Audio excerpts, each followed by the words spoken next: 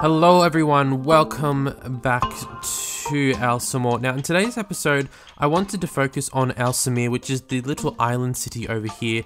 And I wanted to show you guys some of the expansion that I have done off camera, which you might have seen in the previous episode. So there has been quite a lot of expansion, especially the modern areas. And in this video, we are going to continue on with a little bit more of that expansion. But the main focus of this video is, first of all, to look at the new canal bridge pack, which I think is really cool, and then also to do the expansion between the older area and the new area. So it's going to be a real mixture area, but we have to make sure we do it basically we have to be careful because it has to kind of slowly transition from the older area into the newer area. So we have to do that, and I've been wanting to do this area for quite some time. I recently came across these little canal bridges. I'll put them in my asset list below. I just think they're really cool. The only thing, when I first saw them, I thought, oh my god, are they actually going to be animated? Are they going to work? But unfortunately, no, they're just a prop or a little building that you place down over the canal. But there are a few different types, which is really cool. But the main reason why I wanted to actually have a look at these is because, first of all, Alsamere is a canal city, so it is realistic to have something like this. But also, I think it was really important that we have something like this just to fill in that space between one bit of terrain and the other. So we have the canals going everywhere, and we just have ordinary bridges. So by adding in all of these, whatever you want to call them, drawbridges, little boat bridges, whatever you like, it just adds something else, and it just fills in the space a little bit more, if that makes sense.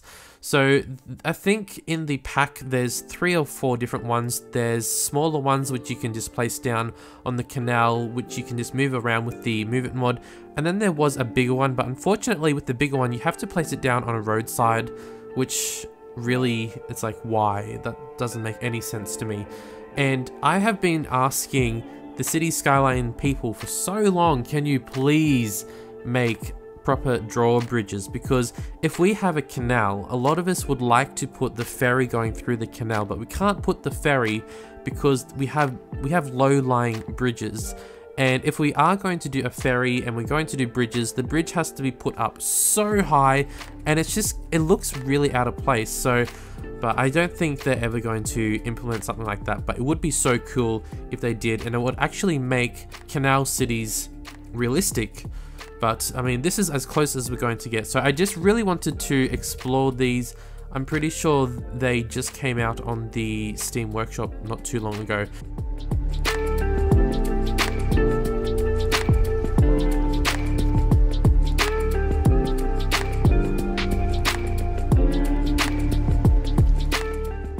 If you do choose to download this pack, it should come with the little road. So you'll notice I've been updating the bridges to this very generic looking road. And the reason why you have to put down that road, well, you don't have to, but one good thing about it is that it doesn't have any fences or guidelines.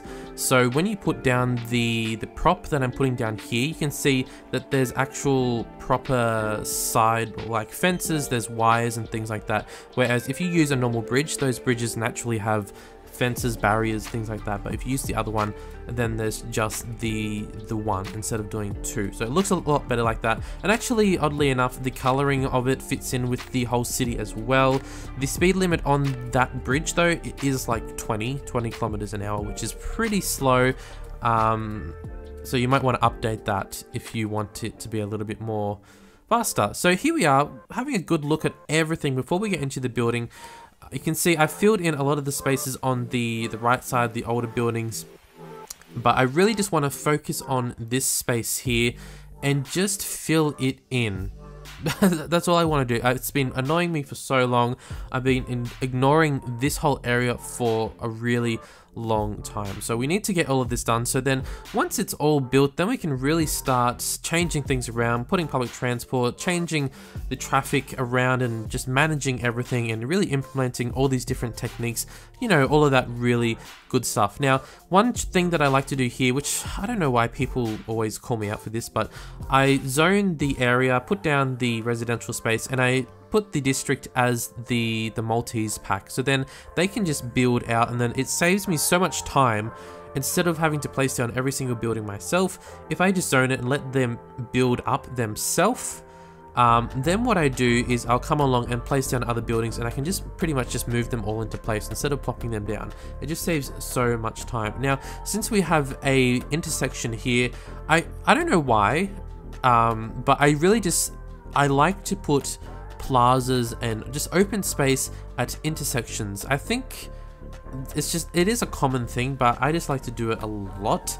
So some seating areas, some planters, some trees, and just putting down a lot of space for them to walk. It really just opens up the area as well. I think it has something to do with the fact that intersections accumulate a lot more traffic, so naturally I just want to open up the area and not overcrowd it too much. So I've just let them finish zoning. Pretty much that's all that's going to pop up at that point. So by doing that, saved me already 5 or 10 minutes. And then you can see I come along here and I place down a whole bunch of buildings. So I've gone on the workshop and I've downloaded the Arabic pack, which has a lot of residential buildings. I didn't put down too much commercial because the commercial in the area was already saying that they don't have enough buyers. So I think we definitely don't need to put too much more. I put down just a couple, just as like corner stores, but other than that, I don't put down too much commercial. A little bit of offices, but I also put in all of our essentials, so schools, hospitals, things like that. But I make sure it's all blended in and you can't really see it because I don't want it to be super obvious. I want it to look really crowded. I also chose to delete that canal that goes through the middle there. That one right there. So you'll see at the end, I'll show you guys everything at this very soon. But yeah, deleting that middle canal really made such a big difference because I think I had too many little canals, too many islands. It was just a little bit too much. So by deleting that middle canal, just made that one bigger island look so much better.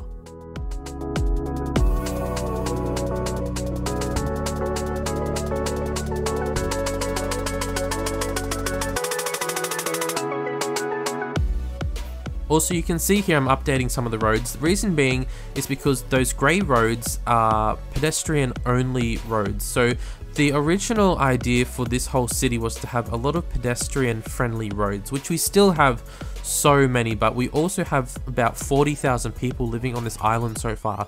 So it's really important that we establish some kind of main roads going through these new suburban areas, but there are still so many pedestrian only roads, but I just really needed to make sure that we have some type of main road. And also this road that I'm putting down allows parking, so by doing that it makes the areas look more lived in instead of just having them blank.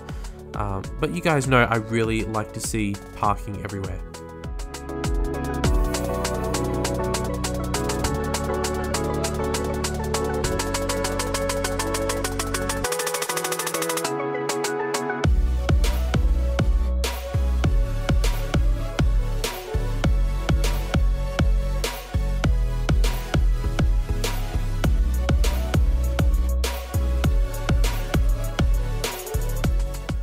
So just finishing up this little plaza here at the intersection.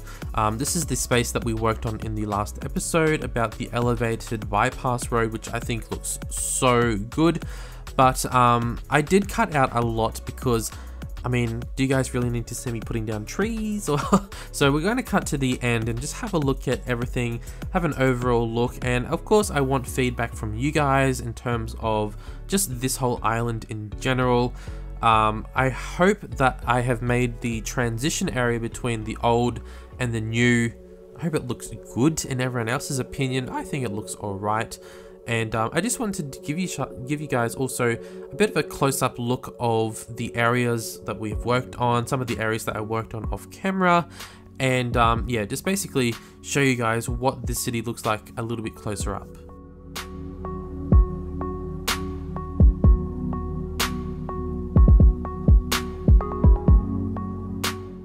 have a look at those canal bridges. Those look so cool, and I don't even mind that there's the old wooden area in the canal, because it adds that extra layer and makes it look a little bit more in depth. So we're looking in this direction. If we go here, we can see we've got the older areas, then it slowly transitions into the higher modern areas. But I didn't want to make the modern area too high.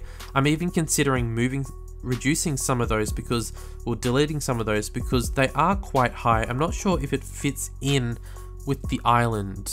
It could be just too high, but this is our newer area where it slowly transitions from the old to the new. So you can see we have a lot of the older style buildings, and then the higher buildings slowly start popping up, but they're all medium density, and I had to make sure they're pretty much all the same color. You can see there's one green one that's not the right color, but yes, look at that, it looks so good. A lot of big open roads, because there is going to be a lot of traffic coming through here once this whole island is complete.